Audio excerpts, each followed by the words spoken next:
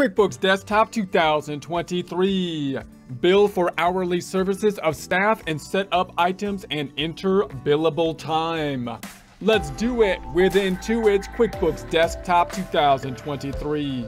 Support accounting instruction by clicking the link below, giving you a free month membership to all of the content on our website, broken out by category, further broken out by course. Each course then organized in a logical, reasonable fashion, making it much more easy to find what you need than can be done on a YouTube page. We also include added resources such as Excel practice problems, PDF files, and more, like QuickBooks backup files when applicable. So once again, click the link below for a free month membership to our website and all the content on it.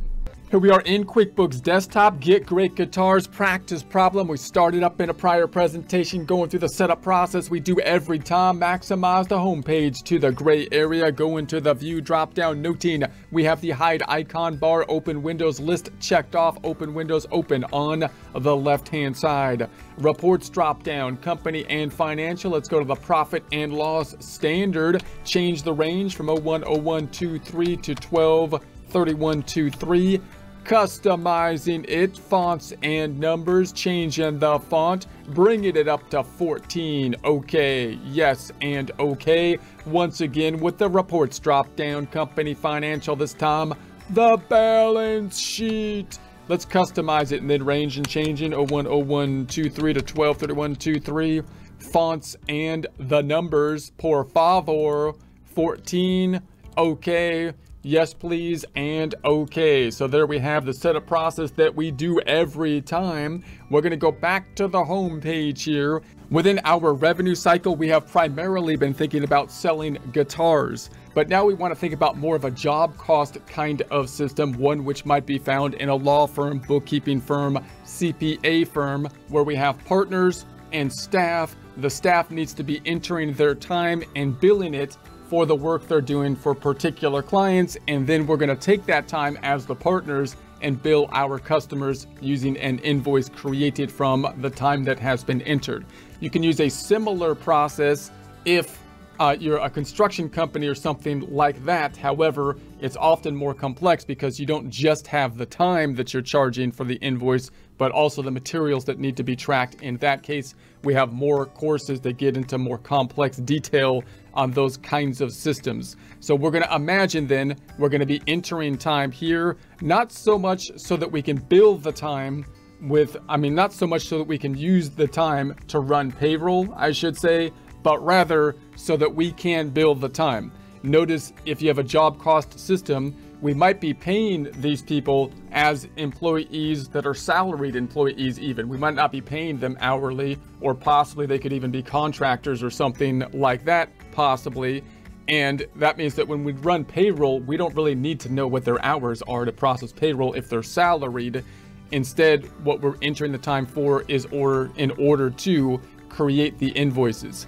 Now note, you could enter the time here using QuickBooks, but you don't have to. QuickBooks just has a nice link that if you enter the time this way, that it connects to the invoice using that billable connection quite nicely. You could just have them do it in Excel or some other software, take that information to create your billable information.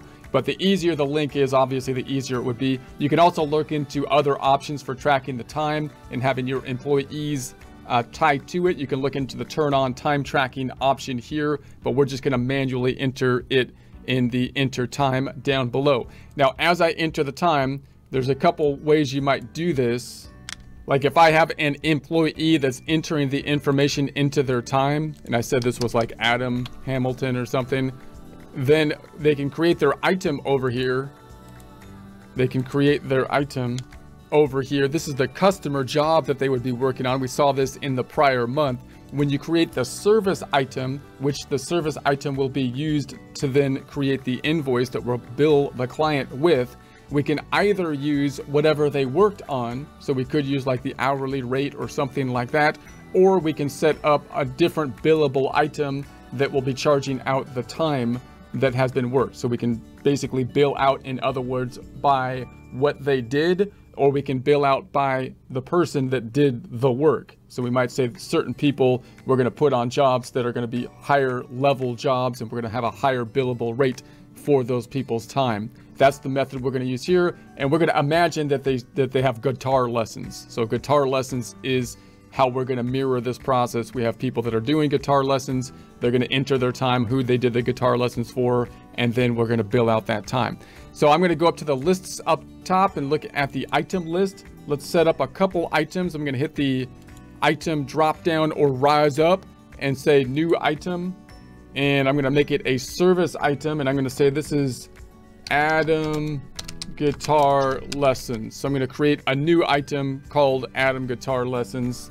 And I'm just going to copy that here and put that here and say that that was for, let's say we charge $75 for the guitar lessons. I'm just going to keep it into the service account here. So I might make another account called guitar lessons, guitar lesson income, or possibly I just keep it in the service revenue and allow that separate subcategory to be broken out when we run subledger type of reports, rather than on the income statement having another line item. That's kind of up to you and how much detail you want on the income statement.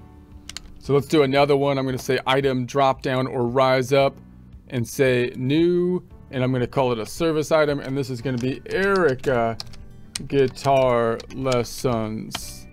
And then I'll copy that and put it down here, and she's going to charge, or we are going to charge on her behalf for her time, $115. This is not what we're paying her.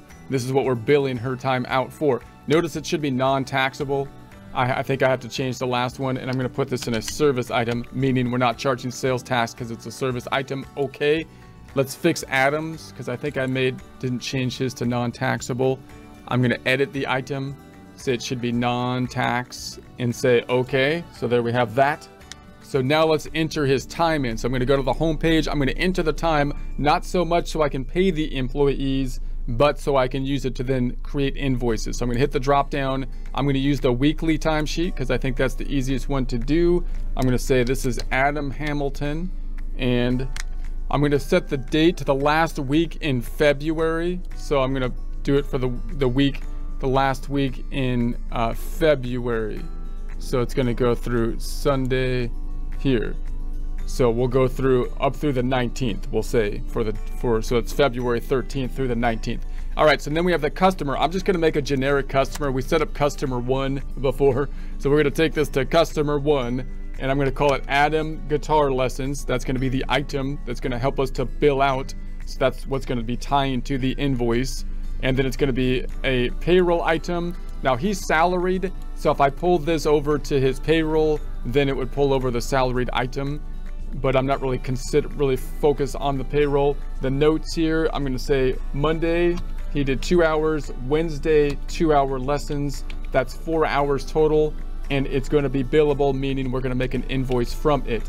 And then I've got customer 2 that I'm going to say this is once again Adam's Guitar Lessons. So notice that I'm not putting the item in here by what they did, guitar lessons. I'm putting it in here driven by I made the item for Adam. I'm billing Adam's time out rather than what Adam did, right? Because I'm going to say he has a higher rate for his guitar lessons possibly, or a lesser rate, whatever, than whoever else has the guitar lessons. Okay, so this is going to be 2 hours here and 2 hours on Thursday for a total of 4 hours that will be billed out. That's a total of 8 hours that we are going to be billing out for the guitar lessons. Note, as you enter the data into the system, this would be the same if you have Excel worksheets that you're doing this in. You could, if you only had one thing that you worked on all week, one line that you could put all of your time in. However, of course, if you had 2 people, actually I want to make this one a different customer. Let's make this customer 2. Customer 2 tab. I'm going to do a quick add. So because we have two customers, that's going to require us to use 2 lines. The same would be the case if we had different jobs that we worked on. We couldn't use the same line even if we had the same customer if we worked on different jobs. So we're going to keep that. That's going to be the 8 hours. Let's say save and new. I'm going to say save and new instead of save and close. I'll do the same thing for Erica Smith.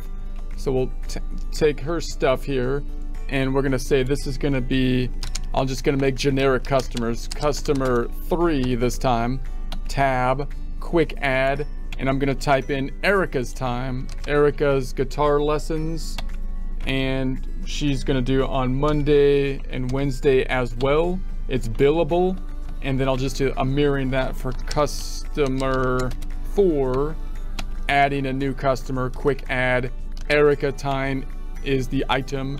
We're gonna put this on Thursday or Tuesday and Thursday. So those are billable items. So this will not record any financial transaction. It just inserts the time, which could then be used to create the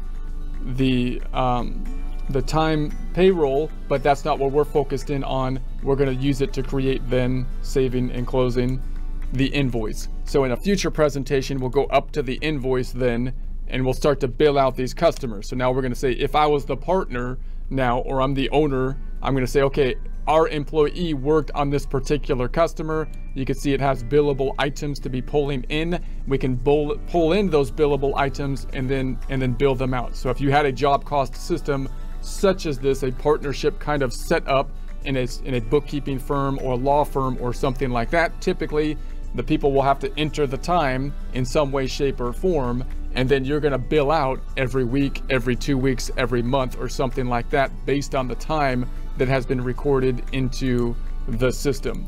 So we'll go through more of this, we'll bill some of this out in future presentations. No change to the financial statements as of yet.